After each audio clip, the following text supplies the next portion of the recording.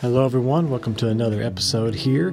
Our world's most endangered turtle species. We're looking at Cuora Yunnanensis. Unlike the last species, we actually know where this one came from, right there in Yunnan province, close to the capital, Kunming.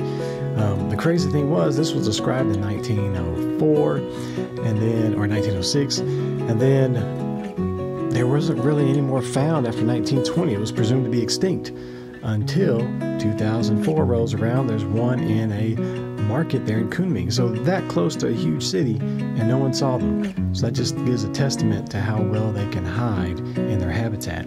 Anyways, another one came out about a year later, male and female. They're actually at the Kunming Institute of Zoology now, and they've bred before, and they went out in 2008, Kadori Farm Botanical Gardens in Kunming. They went out and actually found a small population. So they collected some, they brought them in captivity. They've had some success in captive breeding, but not as much as we had hoped.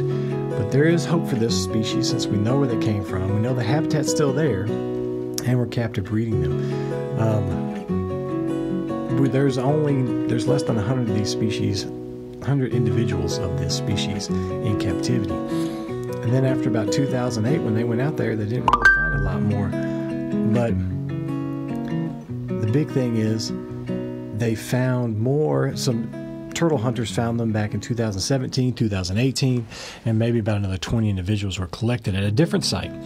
So there could be more, but we haven't seen any since about 2019. But there could be another site somewhere there in Yunnan. We tried to go find them. Unfortunately, we didn't find any. Matter of fact, we had one. They said, yeah, we found a turtle. It looks like that. We got excited, and it turned out to be a red-eared slider. So it wasn't a successful trip, but we know they used to be there. We know they used to be in a couple more areas than normal, but they've just been wiped out. So they did have a bigger range, just that one site. And this is kind of what their habitat looks like. Small mountain streams, cool water mountain streams, beautiful habitat.